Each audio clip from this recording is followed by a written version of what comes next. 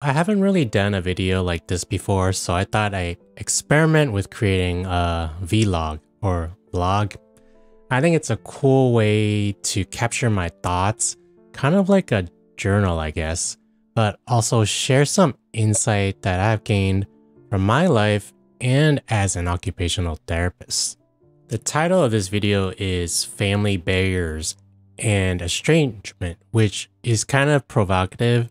Family is often seen as a loving thing that is supposed to be supportive and all that good, positive, lovey-dovey stuff.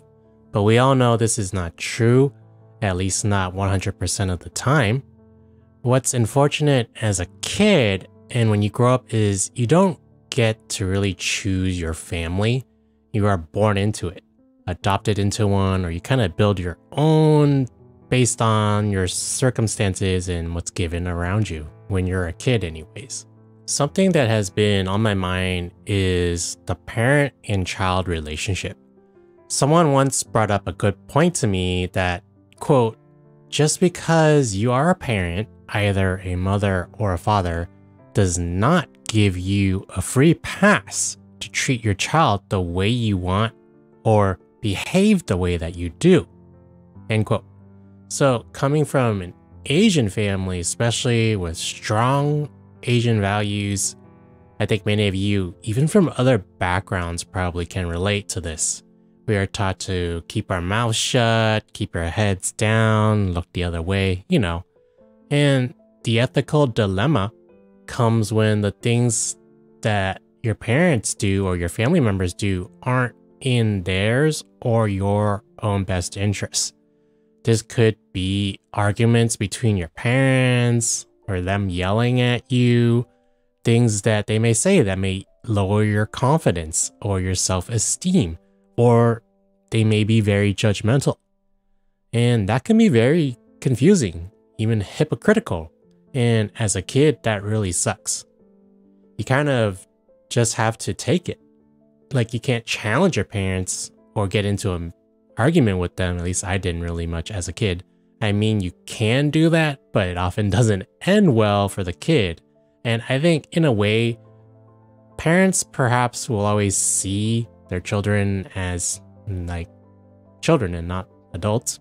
I don't know. So what happens if a child is, quote, smarter than them, or they're better at, say, debating, or they've been more successful, or whatever it may be? Well, of course, that may possibly lower the parents' confidence and they may become more insecure. But parents should be proud, I think, of the children for having these qualities, for being able to defend themselves and using their critical thinking, you know? It's a sign of maturity and growth. So you can imagine the freedom that I felt when I moved out from college, from living with my parents. Not just like physically, but spiritually and mentally. Not that there's anything necessarily wrong with living with your parents. I did it for a long time, you know, but it's a case-by-case thing and everybody's situation is different. What moving out did for me though, was it allowed me to grow and mature, to make my own mistakes and then learn from them. You know, it's very powerful to be accountable for them in your actions. It made me feel like I was more like an adult. So perhaps this is getting at what I mean in this video's title, Family Barriers part anyways, to one's self-growth. And this is interesting because the family, you know, just I think broadly was traditionally very big and they're all together like under one roof and there's multiple generations. Now across all cultures that we are seeing even around the world, the family is getting smaller and smaller and the kids are moving out. You know, as soon as they're adults, they may get a job or whatever, and they're living on their own, separate from their family, let alone having grandparents there under the same roof. Another topic that I have been really wanting to explore, or at least talk about, is family estrangement. And that's the second part of this video's title. When I mean in estrangement, of course there's really extremes, but I think there are degrees and varying degrees of it and shades of it.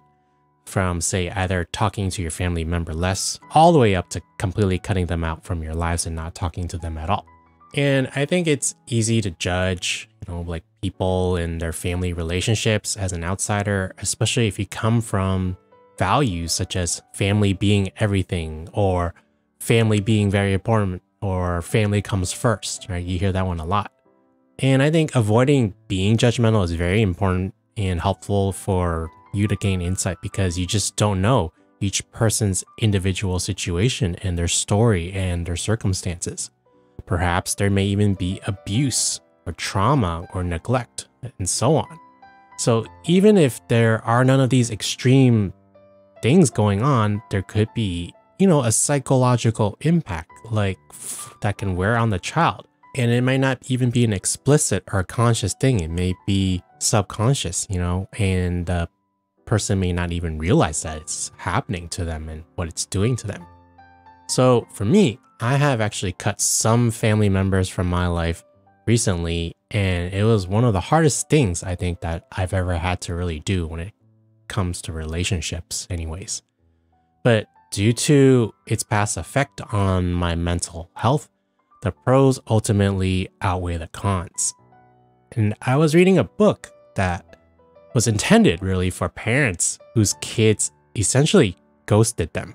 It's called Rules of Estrangement by Joshua Coleman. And in the opening chapter, he describes a parent who came to him and they presented a letter to the author. And the letter was from the child saying that they did not want to have a relationship with this particular parent anymore. And the parent didn't know what to do. They had to go and see a psychologist for that. So I am glad that a book like this exists and it was written, because it kind of helps parents, like specifically parents, understand things potentially from the child's perspective, and perhaps even allow them to empathize with them, because, well, the parent's always been a parent their whole life from the parent perspective, I think anyways. So then thinking, what is it then that leads a child to want to not have a relationship with their parent anymore? Either one of them or both of them, or even their family members altogether in like extremes. Where did the parent or the family members go wrong? One possible reason is that maybe they weren't listening to this particular person, or they perceived, say, the child's actions as childlike, despite the best intentions of the child, or, them trying their best to either impress their parents or just do better. And a lot of times, these behaviors that the parents may do to the child may even be hurtful or harmful. Things even as simple as the tone of voice, or especially with, say, criticism or yelling or scolding. And, no one really likes to be criticized, especially like over and over under the same roof for many, many years. And if nothing changes, that can really wear on one person. And what can be sad is when the parent does not realize that they are doing this and they think that they're in the right when they may be in the wrong from a third-party perspective. And just like marriage, a relationship, any relationship really, like even friendships, should be two ways. Otherwise, it would be parasitic relationship, right? So there should be some compromise, I think. Should a child always be pleasing their parent and honoring them? Or should it be the other way around at certain times? Should a parent listen to their child or even take their advice? How about if this child became an adult and they have a question and it happens to be the field or career or job that the quote-unquote child that became an adult is working in? Should a child always be the one or the first one to apologize even if they are not wrong? Or should a parent be willing to apologize even if there is no one person at fault? I don't see why not. Don't we teach our own kids to apologize when they make a mistake, or if they're like rude to someone, or they've done a bad thing, or even might not have, and it's just to keep the peace, just for the heck of it? Why shouldn't the parent do that sometimes? Of course, I think parents should be given a chance, to repair the relationship, to understand what's going on, as it is a relationship and it's work between the two parties. But if time and time again, there is no change despite efforts and energy and being willing to let the parent try, but then and nothing improves and one person keeps getting hurt, then maybe it's time to consider a more serious, maybe even an ultimatum, and ultimately even family estrangement or estrangement between these two parties from one person cutting it off. Life, I think, is too short to really worry about, say, harmony and the bond of your family all the time if it can hurt you mentally, especially. You have your own self-life too. And if you even have your own children, a new family that really depends on, your own happiness so that they may be happy ultimately too. And, so that they can grow to be happy as adults and raise their own family.